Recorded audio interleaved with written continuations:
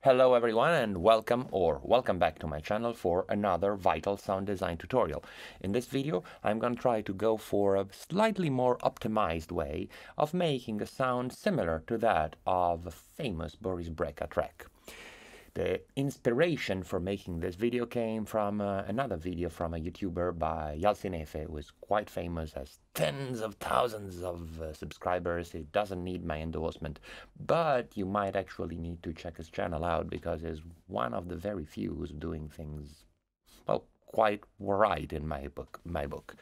Anyway, he had made a couple of weeks ago a video about 6 different bass sounds that every producer should know, and one of those was this one.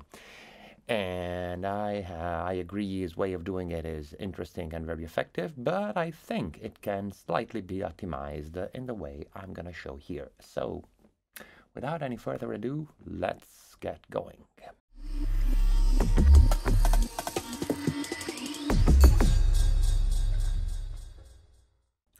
So, Yalcinefe was using Serum. As you could guess, I'm going to use Vital, which, as you know, is not that different. Create the same MIDI pattern, which is here, and it's very simple MIDI pattern. It's just this thing here.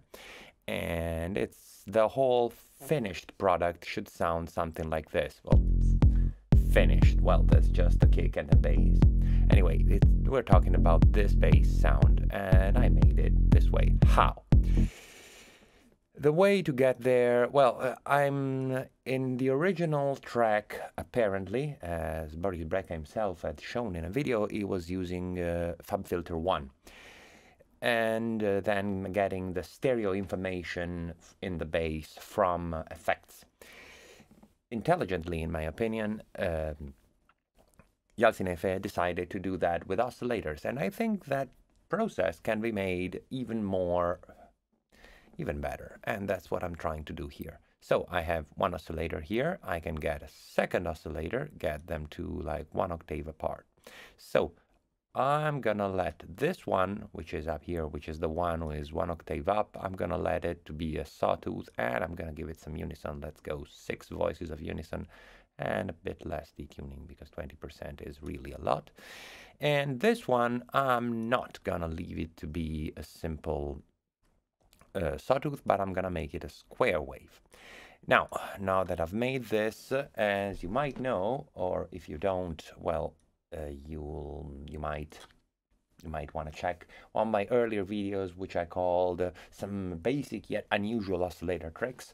What we get here is basically something which has the exact same spectrum of a saw wave, as these two don't have any common harmonic. What it means is we have like a sawtooth wave with this as a fundamental, which has a stereo opening in this case, because there's unison on this second oscillator on all its even harmonics, and sound a bit like this. Very far from being a bass, but it definitely has plenty of stereo information. Now, we got to do something about all those highs, which is, of course, putting here a filter. We'll go for 24 dB and make it bit less resonance. That was a lot. And here we're starting to have something that sounds kind of like a bass. Now, we might want to give this envelope a little bit of click, a little bit, so that it still has sustain, but it goes, and then we're gonna make this second one snappy and use it to modulate the filter a little less, even less resonance. And, well, most of the work is done. Now, what is happening here is that this is playing an F1, which means it would be around 98, 99 hertz, and this is 1 octave below, so it's going to be somewhere half of that, so around 49, 50, something like that hertz, which is fine. It's definitely sub-bass territory, but it will start having stereo information from around 100 hertz upwards. Maybe this is a little bit too much. I mean, maybe we don't want to have stereo information that low. So what can we do? We can go here and remove the fundamental from this one and add a second harmonic to this one. And this should get, we get the point where stereo information starts to appear in our sound 1 octave above. So it will start from like 200 hertz, which is very low, but now we can, well, that was exaggerating, but we actually can increase the amount of unison here, or not the amount of unison detune, sorry, without having our sound breaking up too much. Because, as you can guess, as we want it to be, it's going to be strictly mono in its low end. And this will happen without us having to add at the end of the signal chain some utility mono or bass mono or things like that, because it's mono from the very beginning. I mean, there is nothing wrong with correcting things downhill, but if you can get things right from the beginning, well, I think it's better, and that's somehow the whole point. Now, this we could, I wouldn't say it's finished because it isn't. We could get a lot more things done with this. Now, we could go with some effects. There's probably some distortion would do great. We could use other distortion plugins. So we could use, another, we could definitely use a saturator or whatever distortion plugin you like. We could add some reverb on the top end, but maybe it's not the case. And we might want to add some compression, not this crazy multi-band compression, but a single band compression. And we will tune it so that, see here, now we want it to just catch the tip of the envelope here in the beginning, and it gives it a little bit more punch and oomph. Now, Yeltsin failed to add a little more beef somehow in the low end, in the mid-low end. He added a thing he added an equalizer, which added a bump, a dynamic bump controlled by an envelope. And we can do that as well. We could do it from the effects, from the EQ, exactly as it did, and I think there's nothing wrong with it. But in that case, we would have something which is static. We would have that EQ emphasis being static in our spectrum, and therefore, well, okay, now we're playing in F, and maybe we won't play anywhere else. But if we have something we want to move around, it won't work, and getting EQ bands to be key tracked can be kind of tricky. So what am I going to do? I'm going to use a second filter, send to it filter 1 and not oscillator 2, and turn it into a BPN. What does it mean? It means here it's a band pass, here it's a band reject, but here it is a peaking filter. I'm going to get its resonance to the minimum and then have this resonance be controlled by this envelope too. And I'm going to make it a lot less. Then I'm going to get it key tracked, and I'm going to say, where do I want this bump to happen? Here is in 0. So exactly would be on the fundamental of this oscillator, which isn't there. So I could go 1 octave above that, somewhere around 1 octave above that, or yep, and here is going to be my bump. And so now I have this thing being slightly controlled by our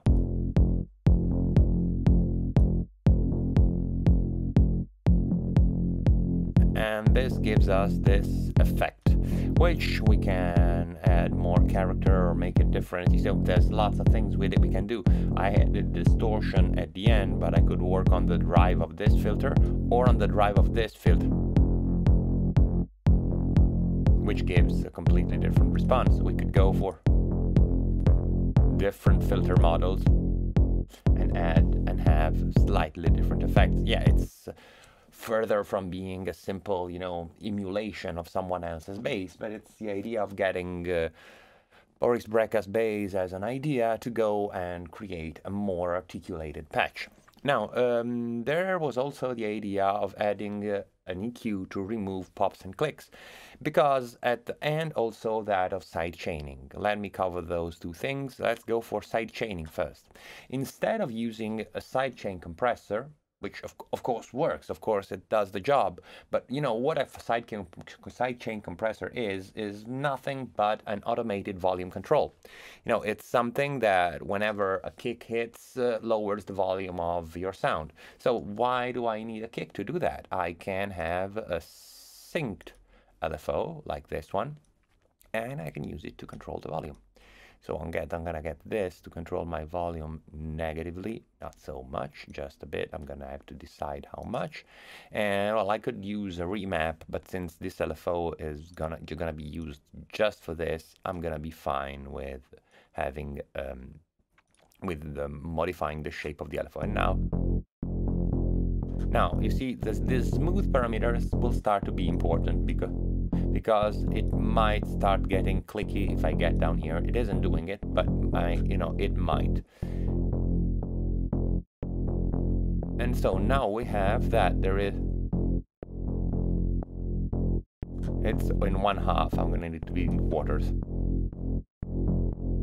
See, it's kind of clicky. I can make it stop being clicky by raising the smooth parameter somehow. And now with a kick, it gets the kick through a lot better. Now, this could be all, but no, it isn't all, because I wanted to mention the click thing. You see, there's a problem here with the fact that we have a bass and we have this phase of every oscillator being completely random. Now, we're fine with this oscillator having its phase random, mostly because it's quite high in the spectrum, so the clicks aren't that audible, that important. And it also has a 6 voices unison, so we would have some annoying artifacts if we got the phase randomization to 0. But we can definitely get the phase randomization of this one to 0. And another thing we can do is make sure, you see, we do care about the harmonic content of it, but we really have no issue about the relative phases. So I'm going to add a modifier here, which is a phase shift. And I'm gonna make the mode of this phase shift different. So see, here is no, it's not that. No, I didn't want to do any of this. So you see this phase shift, I can change the way it works and make it different. See, style, I'm gonna go for harmonic. Harmonic will mean, that you see every single harmonic will be, the phase of every harmonic will be controlled by this control. And then I can, of course, go back into my wave source and get its, no, that is not what I want to do. I want to get here and then get this thing huge wide out, and I'm gonna get the phase of everything to 0.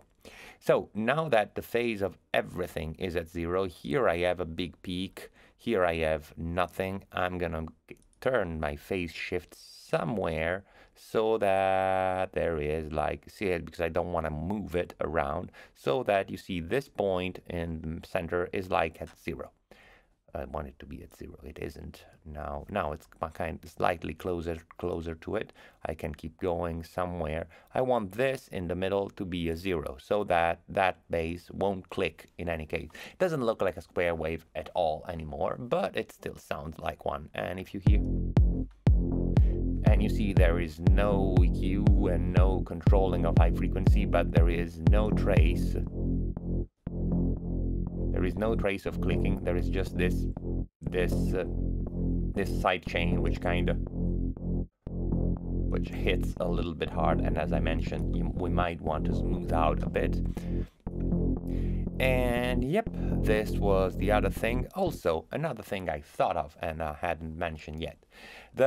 See, I did this thing with this filter, which is probably the best sounding way of doing it, but it's not the only way.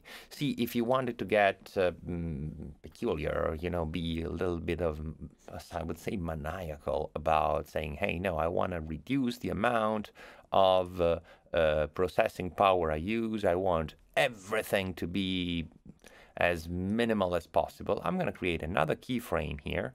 I'm going to zoom back in, and I'm saying, hey, I'm going to get on this keyframe some emphasis on, say, you see, this is the eighth, I mean, the octave, which means the first note that there isn't, this note is not there in the other oscillator. I'm going to emphasize this other one, and this other one, and this other one, just a bit. Maybe this a little more. I don't know. I'm just going by trial and error. And let's get this back to here. And on this one, I'm going to do something very similar, like, but no, instead of on 3 frequencies, I'm going to do it on 5. And no, I'm doing it wrong. Sorry. I shouldn't touch this on this keyframe. I need to create another keyframe to do so. And here it is. So I'm going to go 1, 2, 3, 4, 5, maybe even slightly more. So now here this has a different harmonic content. And now I can get this envelope to control the keyframe. And what happens is we get this bit more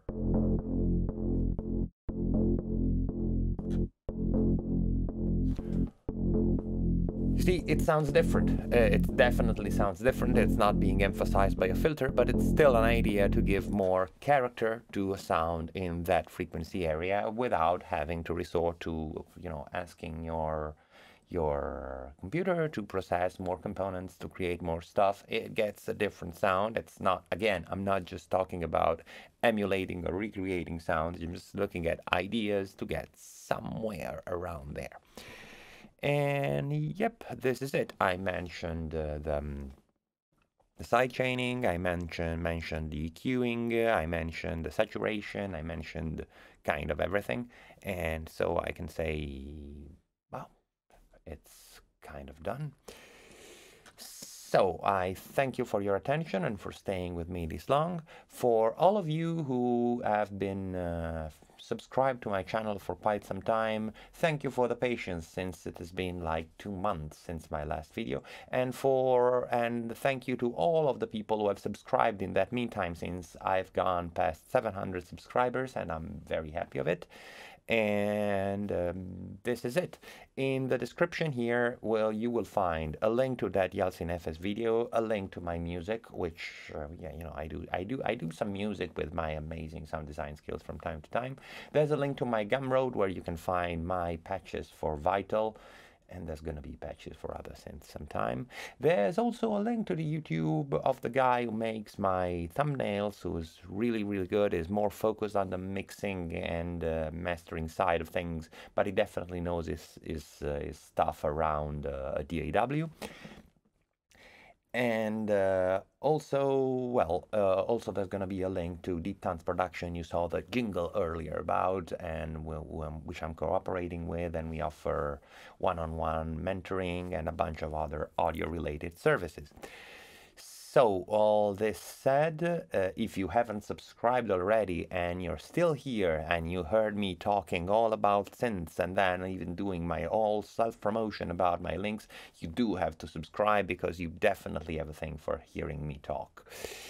And yeah, this said, I can say again, thank you for the attention and goodbye. See you at my next video, which will probably be soon.